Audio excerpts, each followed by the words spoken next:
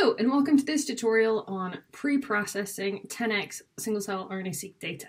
I am your host, Wendi Bacon from the European Molecular Biology Lab in the European Bioinformatics Institute, or the EBI. Rolls right off the tongue. So we're going to go to Transcriptomics, single-cell RNA-seq, and then pre-processing of 10x datasets. Okay, and then we're going to start with uploading our data. Copy that. Upload data.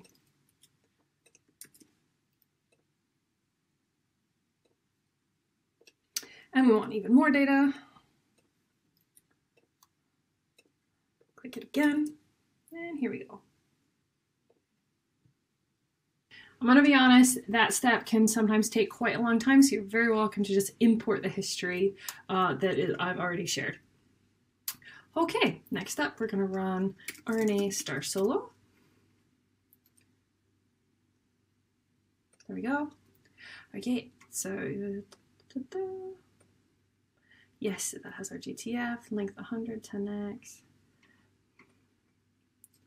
And then we want to select both read 1s and both read 2s. We want the whitelist, Cell Ranger Chemistry version 3, Cell Ranger 3, forward,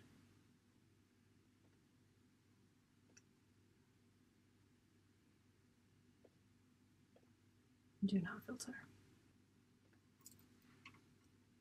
And I'm also going to change this to pre-processing 10x data. All right, that took a not insignificant amount of time. So now we're going to do some, you can, investigate these to your heart's delight. I'm going to go into the multi-QC. That's right, sometimes it doesn't show up when you search for it. So if I go to Fast QC Quality Control, then I can click it. Just sometimes things don't search that well. Okay, so we want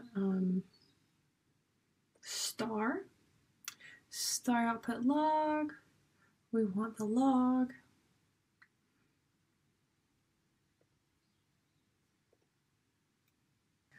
And then you can look at the web page and check out all sorts of lovely things. And now we're going to look at just the star solo output, the log, learn lots of things from that. We go down to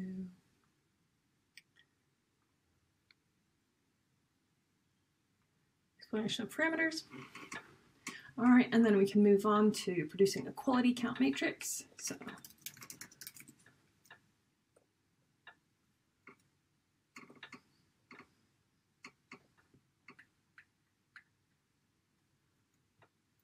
we want bundled, and we want barcodes, genes,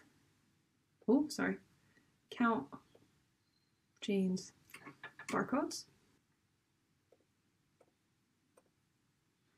All right, and so then we get our lovely new count matrix, which has a mere 272 cells. And then we can go back and we can look at this statistics summary, and we can look at the total number of cells there, and see this 6100. Now we're going to rank these barcodes. So if I go to droplet utils again, okay, format, same. But now I'm going to rank barcodes. We'll see what happens there. And then we can inspect our lovely new plot and learn lots about this, look at inflection points, etc. Okay, and then now we're going to do filtering. So drop the utils again, bundled again, and this time we're going to filter for barcodes, but we're going to use what we learned from that plot. Empty drops. Lower bound, we're going to go with 200. Tabular.